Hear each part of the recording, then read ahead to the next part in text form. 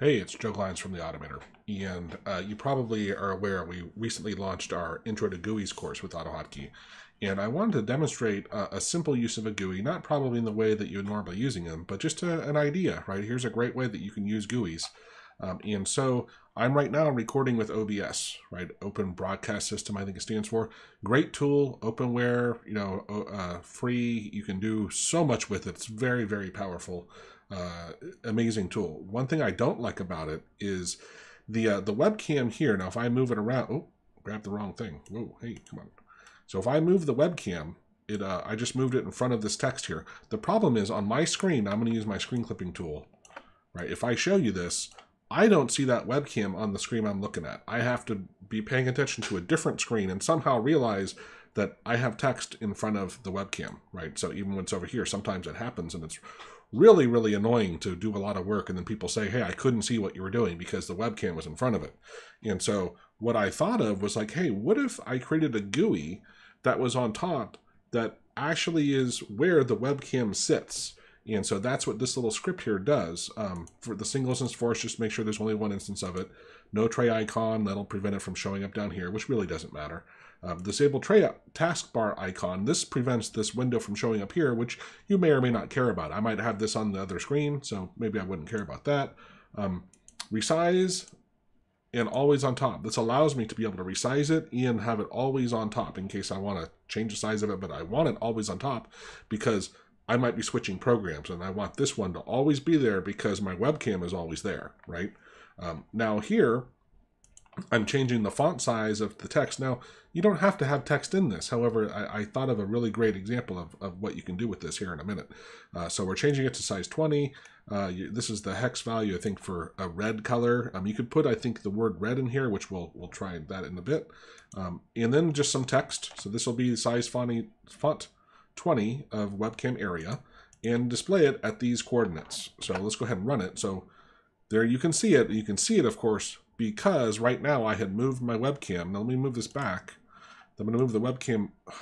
Darn it. I thought I had to highlight it. There we go. Now I'm going to move that. Now notice that GUI disappeared, but on my screen, right, on my screen, I can still see this thing that says webcam area.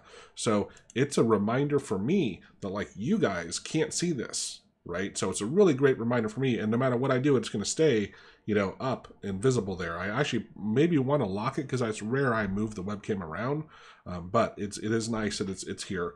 And then what I realized was, hey, you know what? Let's add another. Let's actually change the font color and size. So let's make it to 12 font, and let's just say black. Right, because we need to change the settings. Now, all this I learned in the GUI, Intro to GUIs course, right? It's all straightforward stuff. And I'm going to borrow from here because I'm really lazy. Hello, world. Let's do a tick mark in for a new line. How are you? I could add another text control, but now notice, oh, sorry. Ironically, you can't see what I'm doing because it's behind that, right? So now the text is in here. What's great about this is I could actually remove this webcam area text if I want.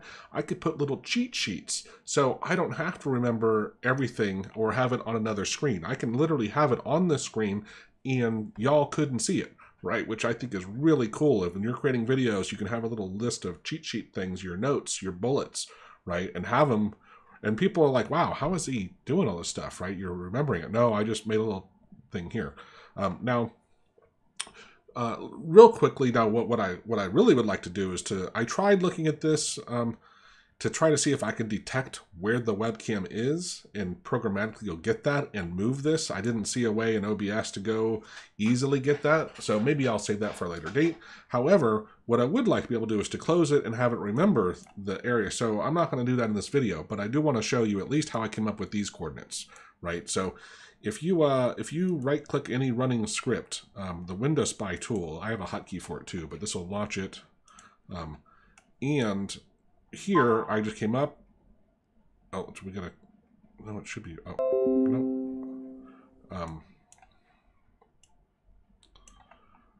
Let's go. So 1970, and is it mouse position? Is it not? Oh, follow mouse. Here we go. There we go. So 1132 and 76. So, oh, but you know what? Let's move it to where, so what I'm going to do is I'm going to look on my screen and get this back in front of the camera, and then I'm going to mouse click or move my mouse there and get the coordinates are 1296, 109. So 1296 and 109. I'm going to save this and relaunch it. Oh, and I got that wrong. How did I do that? Let's try this again. Okay. Move it back where I want it. Let's get this bad guy.